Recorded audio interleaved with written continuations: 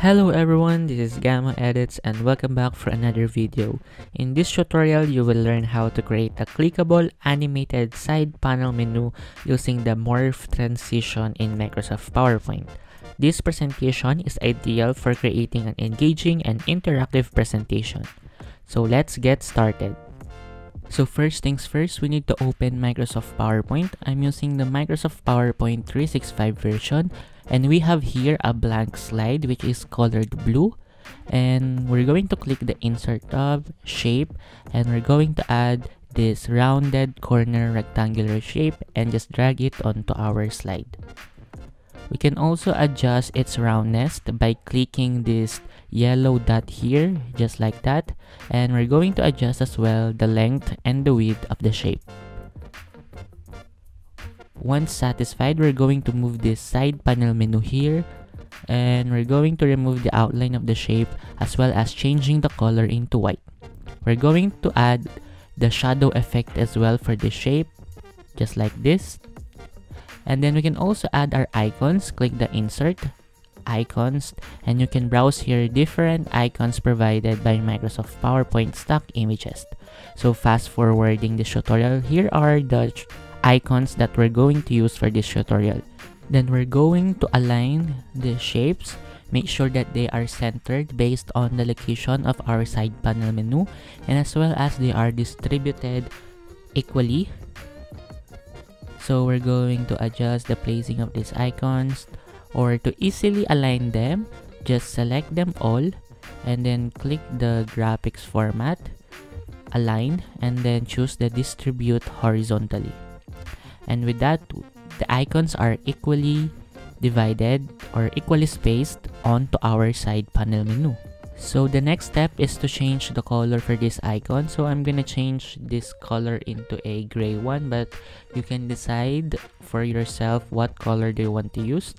So let's try this color as well for this last icon. Now we're going to duplicate, or we're going to add slides according to the number of our icons. So we have here 7 icons, so we need 7 slides. So we're going to duplicate this blank slide until we reach the 7 slide mark.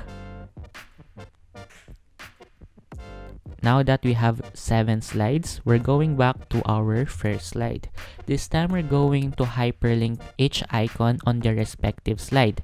Just right click the icon, click the edit link, click the place in this document, and then choose the slide you want to land in whenever that icon is clicked. For example, this second icon, edit link, place in this document, and we're going to choose the slide number 2. Now for the third icon, we're going to hyperlink it to slide number 3. For the fourth icon, we're going to hyperlink it to slide number 4. For the fifth icon, slide number 5. Sixth icon, we're going to hyperlink it to slide number 6. And lastly, the seventh icon to slide number 7. Now it's time to add a additional design for this side panel menu. We're going to add a circular shape here, just like this. Then properly align this circle shape on our side panel menu.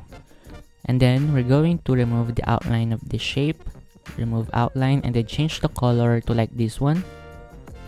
And then we're going to send this to back, send to back, as well as this white shape. We're going to send this to back so that the circle shape will be visible under our icons.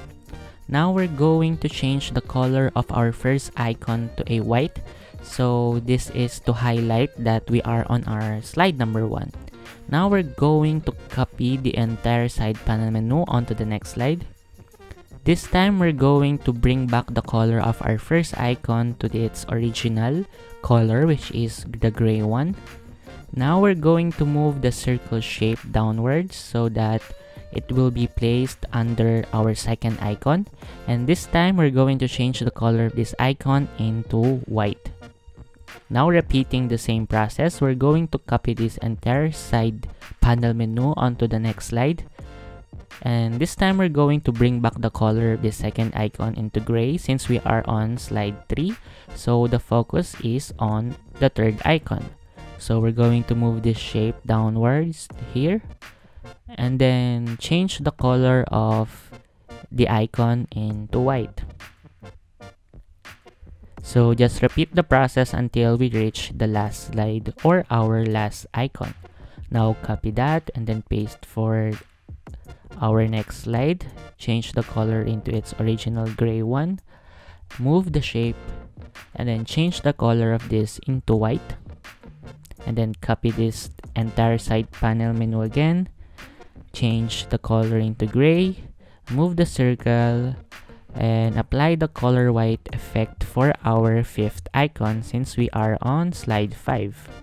Now copy the slide panel menu again and moving on to slide number 6 or icon number 6. So it's time to bring back the color of that icon to gray, move the circle shape, and then change the color into white. And lastly, for our last icon,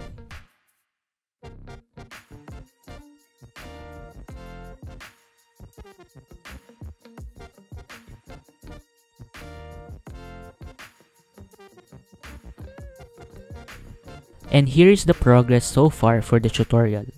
As you can see, we can jump to different slides by clicking the icons that represent each slide. This functionality is due to the hyperlink function that allows us to move interactively from one slide to another. The issue here is achieving a smooth movement of the circle shape, so we need to apply the morph transition to all our slides. Just select all the slides, go to the transition tab, and click the morph function. Additionally, we can adjust the timing of the transition duration. And here is the result for this. The circle moves smoothly as we navigate from each icon. This improvement is thanks to the hyperlink and morph transition functions in Microsoft PowerPoint.